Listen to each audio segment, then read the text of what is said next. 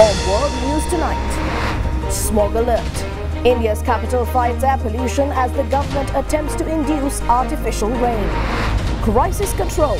The IMF answers Pakistan's prayers with the second tranche of the $3 billion bailout package. Flight of fantasy. Flying taxis take center stage at the Dubai Airshow, promising a future of air mobility. And Latin Grammys. Latin music legends and rising stars come together to celebrate the 24th annual Latin Grammy from Seville, Spain.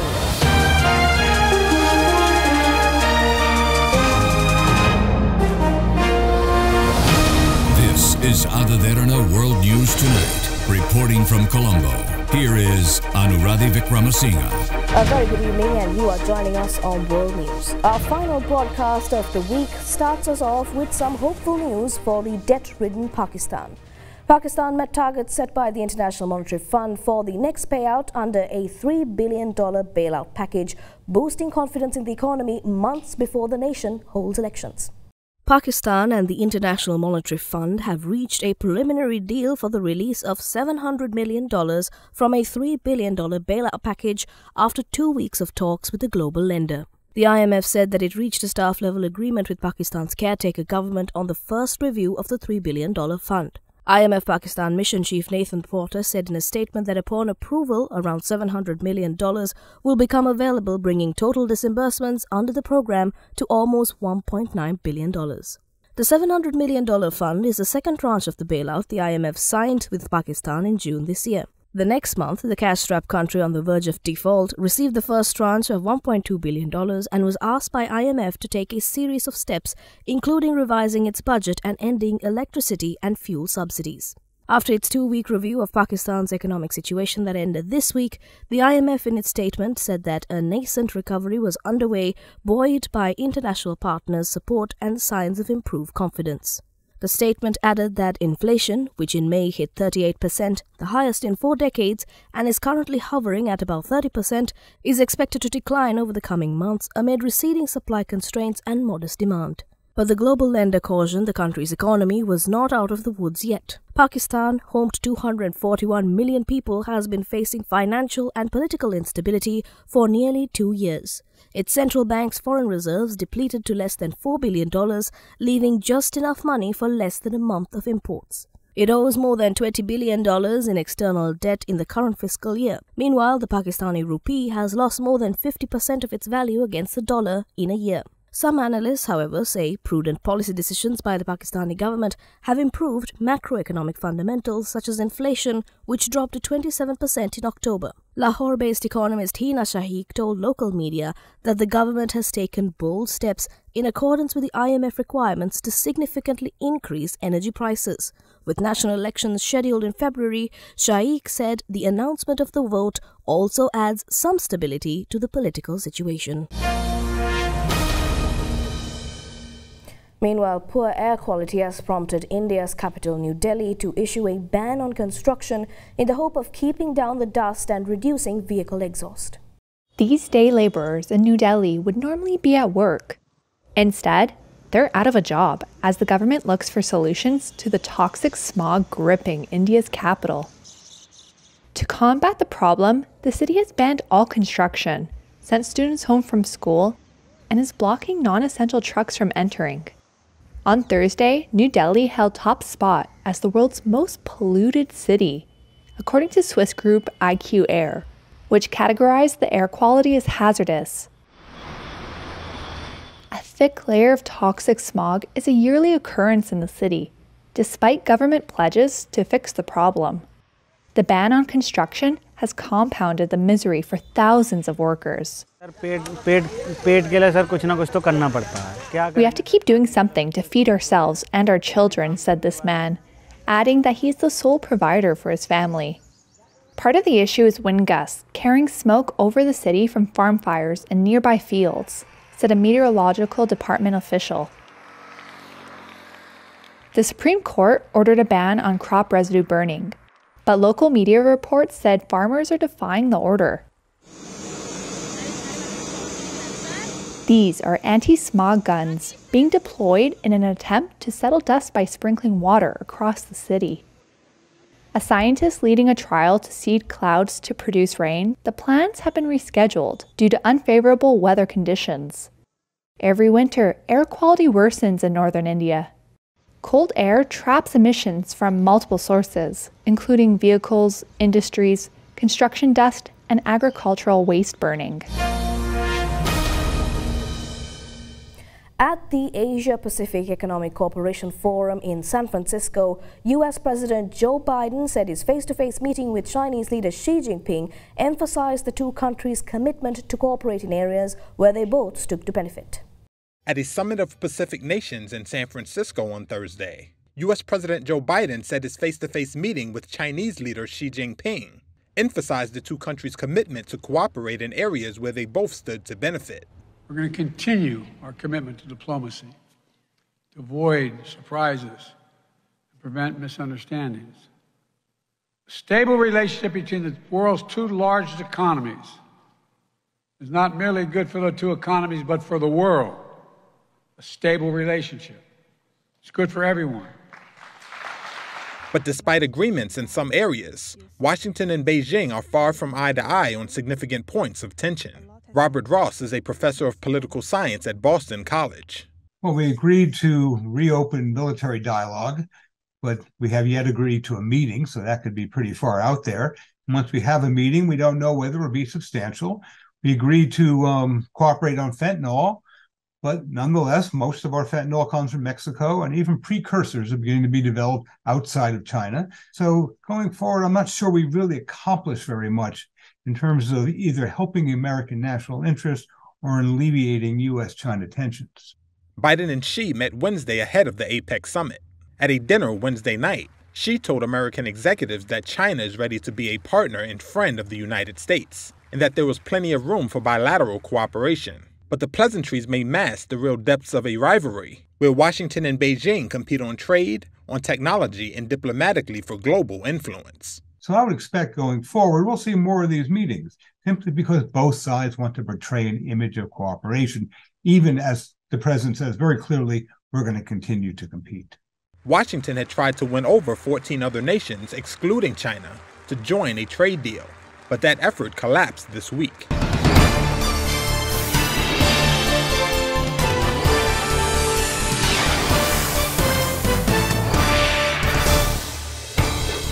Let's move on now to election updates on the road to the White House. Robert F. Kennedy Jr.'s allied Super PAC says it's willing to spend millions of dollars on a 30-minute infomercial that will be all about Robert F. Kennedy Jr. The idea, outlined by the American Values 2024 PAC at an event in Midtown Manhattan this week, is unorthodox.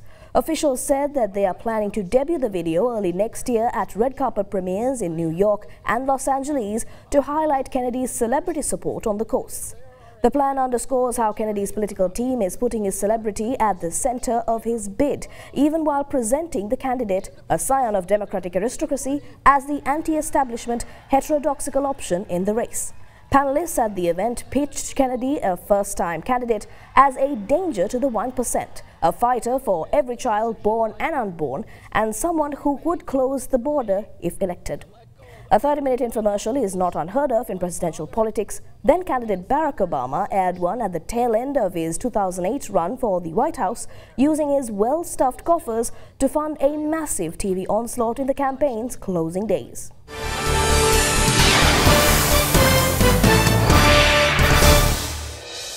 Over in Australia now, a day after severe weather hit Queensland, heatwave conditions and thunderstorms are again set to test the state's emergency services. Queenslanders know only too well the power of a late spring storm. Today marks 15 years to the day since a devastating cell ripped through the gap, leaving nothing but carnage in its wake. Conditions are ripe once more. Just yesterday, an isolated system tore this property to pieces near Kilcoy and dumped blankets of hail around Gympie.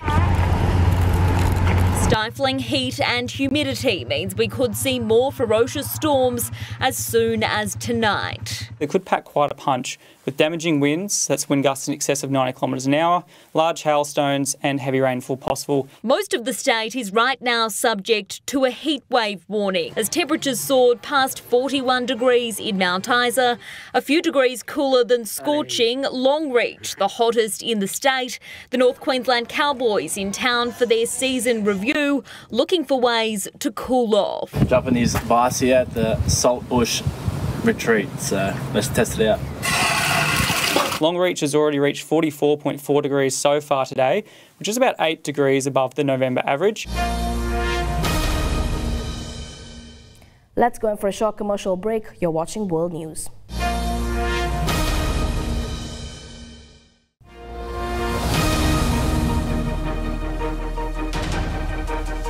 Welcome back. Israeli forces say they found an entrance to a Hamas tunnel at the Al-Shifa hospital and a body of a hostage near the site, backing their claims that Hamas is using the hospital as cover. This comes as they advance into the next phase of the ground invasion. The Israel Defense Forces has said that it has found the body of an Israeli hostage in a tunnel shaft at the Al-Shifa hospital complex in Gaza City. According to the IDF on Thursday local time, the Israeli military discovered the body of Yudit Weiss in a structure near Al-Shifa hospital. The body of Judith, may her soul rest in peace, was recovered by our forces, the 7th Brigade, which was scanning the area by the Al-Shifa hospital. We recovered her body in one of the homes during the scanning. Near her body, we found bodies of terrorists who were holding Judith. The 65-year-old woman was kidnapped by Hamas militants during the raid on southern Israel on October 7, when at least 1,200 people were killed and more than 200 were abducted. Her husband was also killed in the Hamas attack.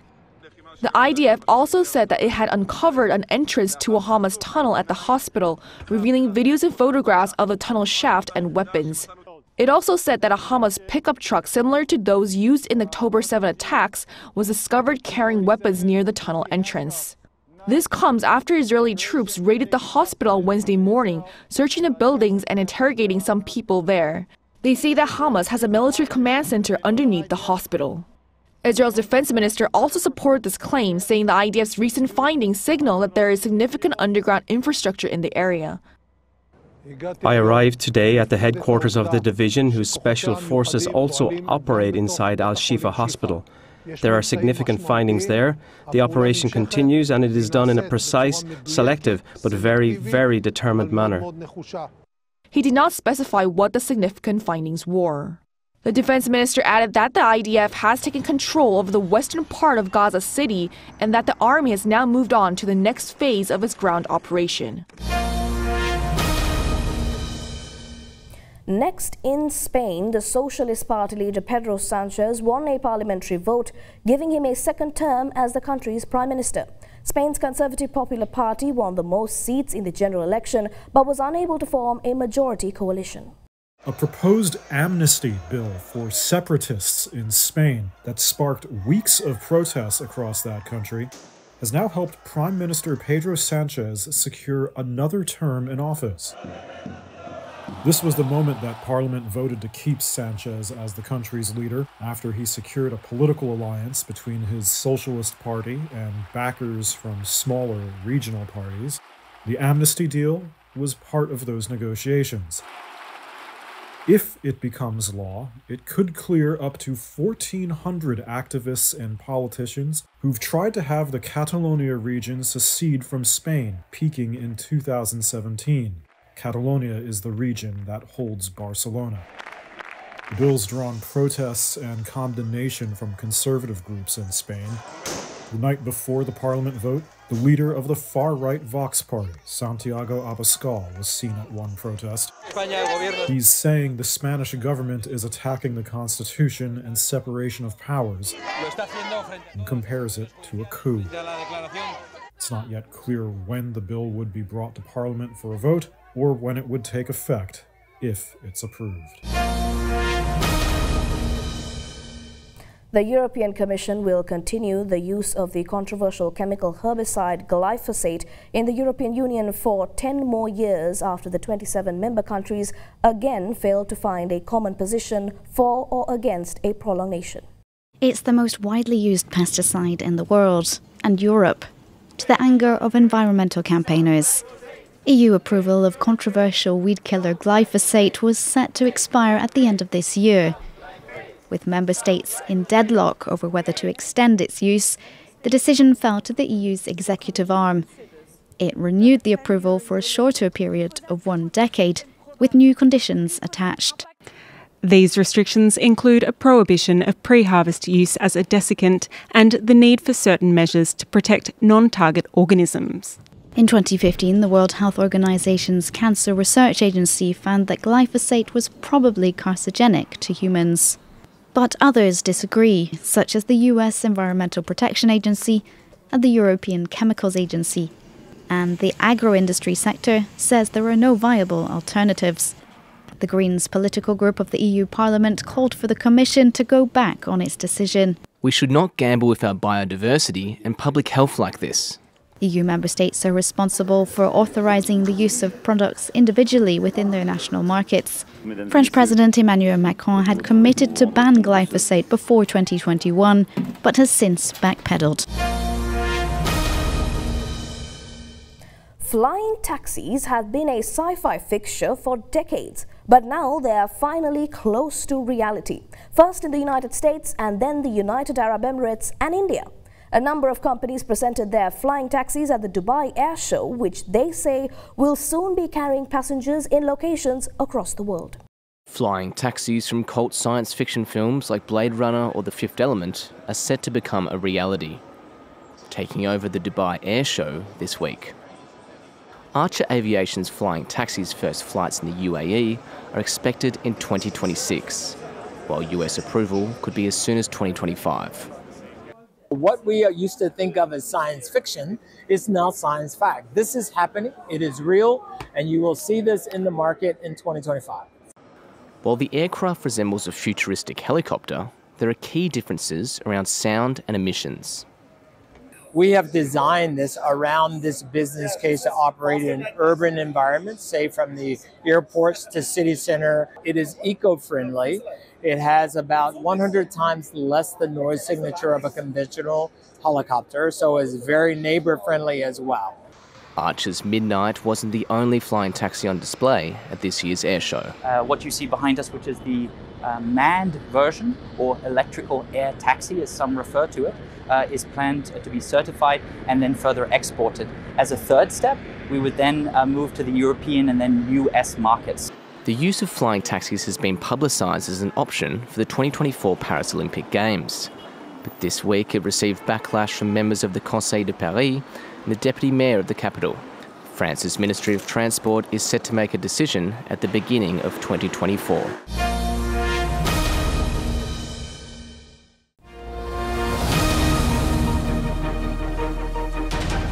Welcome back. A Moldovan dog has bit the Austrian president. For more on that story and much more, let's take you around the world in a minute. A large fire consumed a warehouse in the center of Mexico's capital, Mexico City, sending a giant black plume of smoke into the sky. Rescue workers renewed efforts to reach 40 men trapped for a 5th day inside a collapsed highway tunnel in India. Rapper and hip-hop superstar Diddy, whose real name is Sean Combs, has been accused of physical and sexual abuse as well as sexual slavery and rape. Tyson Fury and Alexander Usyk will fight today for the undisputed heavyweight championship of the world in Saudi Arabia. Moldovan President Maya Sandu's dog overturned protocol by biting visiting Austrian President Alexander Van der Bellen on the hand.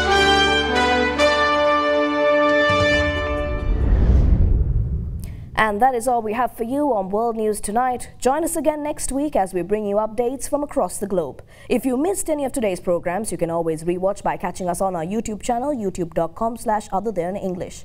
We're leaving you tonight with the highlights of the 2023 Latin Grammys in Seville, Spain. Thank you for watching. Have a great weekend.